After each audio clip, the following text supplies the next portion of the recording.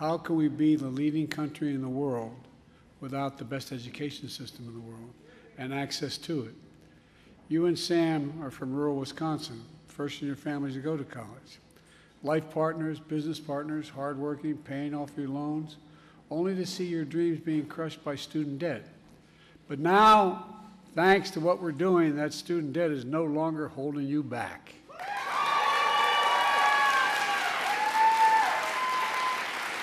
Today, too many Americans, especially young people, are saddled with unsustainable debts in exchange for a college degree.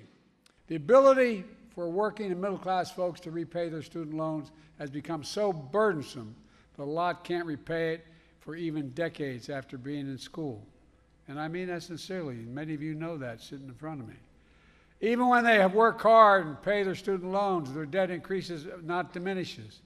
Too many people feel the strain and stress, wondering if they're can get married, have their first child, start a family, because even if they get by, they still have this crushing debt.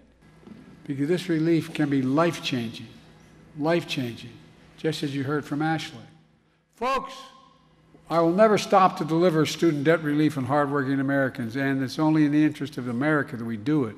And again, it's for the good of our economy that's growing stronger and stronger, and it is. By freeing millions of Americans from this crushing debt of student debt, it means they can finally get on with their lives instead of their lives being put on hold. Today, I'm proud to announce 5 major actions to continue to relieve student debt from more than 30 million Americans since I started my administration. First, my administration will propose a new rule to cancel up to $20,000 in runaway interest for any borrower that owes more now than when they started paying the loan. It's a big difference. And for low and middle class families enrolled in my SAVE program, we'll cancel all of your interest, Second, we plan to cancel student debt for borrowers who still owe student loans even though they started repaying them more than 2 decades ago. Folks, third, we plan to cancel debt for about 2 million borrowers who would be eligible for debt forgiveness through the SAVE program, public service loan forgiveness, or other debt canceling programs, but are not enrolled in these programs. Some of you are only finding out after the fact, as you're a teacher, a firefighter, a cop, that you qualify, but you just didn't know about it before.